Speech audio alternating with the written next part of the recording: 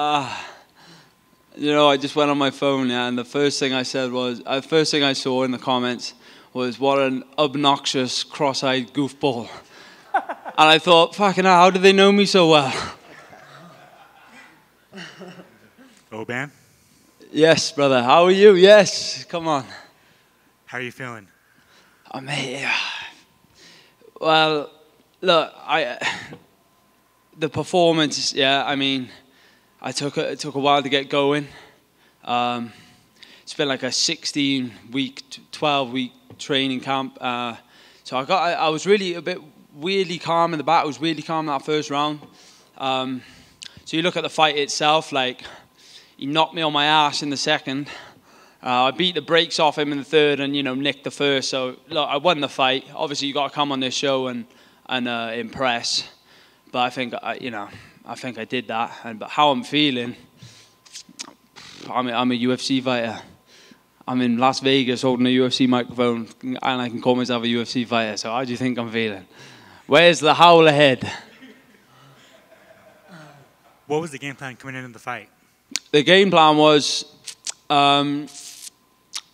watch out for his right hand and his wild strikes. So I fucked that one a bit. But yeah, mix it up on him. But he surprised me with how good he was at getting up. I couldn't really settle on him. And then when he got back to his feet, he was super aggressive. But like the way he fought was like, you know, looking for the finish in a reckless manner. And, you know, if you go for the finish and don't get it, you're probably not going to get the decision. So anyone can go in there and throw haymakers like he was, and I just had to stay composed. Don't get me wrong now. I've just come in here and beat someone with double my fights, a reigning world champion, and I was the underdog. And he knocked me on my... And I... Look, he left it... I'm not trying to talk bad at him, but he left it on a stretcher. Do you know what I mean? So, I know I didn't get like a spectacular one-sided finish, but I proved that I am more than good enough to be here. That second round, how hurt were you? I wasn't hurt. I was like a bit all over the place. You know, like I had my head with me, but my legs were gone. So I was just kind of like, oh, no, whoa. And then... when I seen him, like I recovered from the heavy shots, and they just reminded me about the armbar. I forgot about that. But yeah, that second round, yeah, I was hurt, mate. You know, I was thinking, shit, that ref's gonna, you know, I heard him saying, fight back. I fought back, but I was hurt. But he gassed, and that's when I took a while. I started slow. You know, if that was a 5-round fight, I'd have finished him. You know what I mean? I was fresh in that third round, picking him off, dropped him, and smashed his head. You know, nearly put a hole in his head with a ground and pound. So I got there in the end. Talk about the emotions. You know, ups and downs. You were supposed to be here a couple of years ago. Suffered a loss. Fought your way back.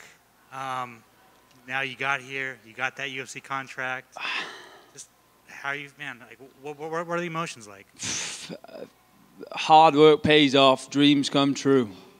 Bad times don't last, but bad guys do. Right. And that's what I've got written on my wall in my house. I've had my setbacks and that, you know. I've had to fight the killers. You see all these prospects squeaking by, fighting toilet cleaners that have a one-fight release on the UFC. That get a nice little, you know, blue corner job every time, and I had to just fight that psychopath. You know what I mean? So I'm just one of them guys. I haven't took no for an answer, and that's why I'm up here now. You know, I said yes to this fight before I even knew who it was. Couple last ones. Obviously, you're fighting for yourself, fighting your family, but you're also fighting for Richard, man. You know, how hard was this camp, knowing he was fighting his own battle and you were fighting for him? I mean, when you say how hard was it, in a weird way it made it easier, because I kind of every time I was thinking about maybe taking a session, like rested another hour or whatever, like working night shifts, got a 9 o'clock session, like, you know, am I just going to be... But he was turning up with chemo, taking on chemotherapy treatment, and he was at the gym, so what excuse did I have? So it kind of made it kind of made it a bit more, I don't know, it kind of made it easier in a way. Of course it was tough, but it's more motivation, you know, like fight for my family and all that. But that cockroach who won't lie down for anyone, Richard Shaw, you know, he's been through had the worst year of his life, and he told me that me getting this would make it one of the best. He's had a grandson, so yeah, that one was for him as much as it was anyone else.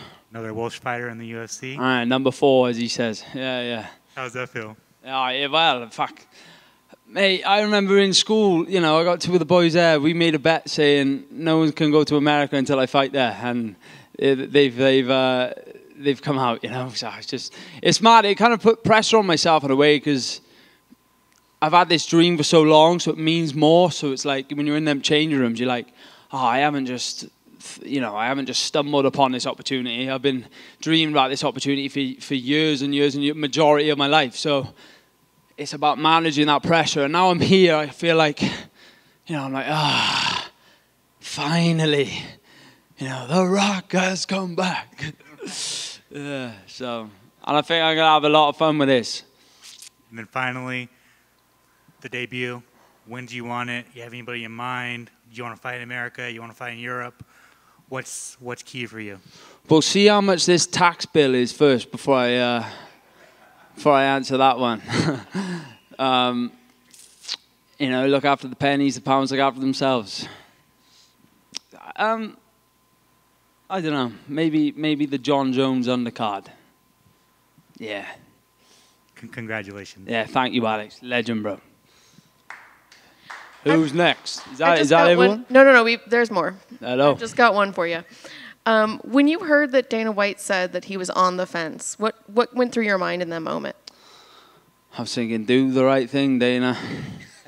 I've got another couple of rounds in me. I know I shit myself, I'll be honest. Because the young lady sat next to me didn't get it. I thought, I've just been it around for 5 minutes. You know, I've just kicked that every sharp and hard part of that guy's body with my left leg, and now I can just about walk on it. And have I really done that? Not to have a contract. I've got to go back on the railways with all the boys. I was thinking, come on, Dana. That's why I you know, we tried encouraging him when I spoke to Laura first. I did shit myself, not gonna lie. Did you think that she deserved? You mentioned the girl next to you not getting. I don't know if you saw her fight, but I did, yeah. Well, when I'm not gonna lie, when he said there was times where he could have finished the fight, she could have finished the fight or looked for the finish, but didn't. I was thinking, I was trying to finish him in that third, so he can't say that about me, you know. So I was warming up. I wasn't paying too much attention to that fight, but that's shit for her, innit? But she'll come again, you know. If she's not ready, she's not ready. Dana told me, he's almost like, he said like, good luck, you know, as if to say like, I'll give you, be careful. He actually said, be careful what you wish for. So he's probably going to pull some, I don't know, Loch Ness monster out of his fucking closet or something. But I'll be ready. Yes, bro. You mentioned there what he did to you in the second round and then ultimately what you did to him in the third round. How'd you make that adjustment and ultimately get the win right there? Well, the first time he hit me and I went down, I've never fully been dropped before, so I just wanted to know what it felt like. But the rest of the round, he definitely was pinging me about. Yeah, that's what I would say. What was the question again? Like, how'd you make that adjustment from going from the second round to the third round? I looked at him and he had his hand on the top of the cage, and I said, "You're gonna have to kill me, motherfucker." And I said, "It's a bad place to be tired." So I just thought, right, 5 minutes now, try and get rid of him now. Do you know what I mean? And I couldn't get rid of him, but I did all I could. Don't get me wrong, that decision was nerve-wracking. And then that whole contract process was nerve-wracking. But the adjustment was, as I said, I feel like I started a little bit slow. I would have liked to found my range and pinged him a little bit earlier. But he look how he fought, mate. He was coming for me like an absolute psychopath. You know what I mean? So on another night, if he fought me like that, I probably would have caught him coming in. But I just couldn't. couldn't quite get his timing. He was really unorthodox. So hats off to him. Like, he's a world champion. He's had double my fights. Nothing but respect. I was scared of him coming into this fight. Yeah, I just knew I had to get that job done. I weren't going to take no for an answer. As you mentioned, fourth Welsh fighter in the UFC. Yeah, out of my gym, that is. Out of your gym? I'm not too sure about the statistics. Yeah, he's the one with the fucking stats. So sixth Welsh fighter. You have a message for the kids coming out of that area that ultimately want to be in your shoes one day? Yeah, if I've got kids, yeah, to all the kids in the area, like, I didn't have the best.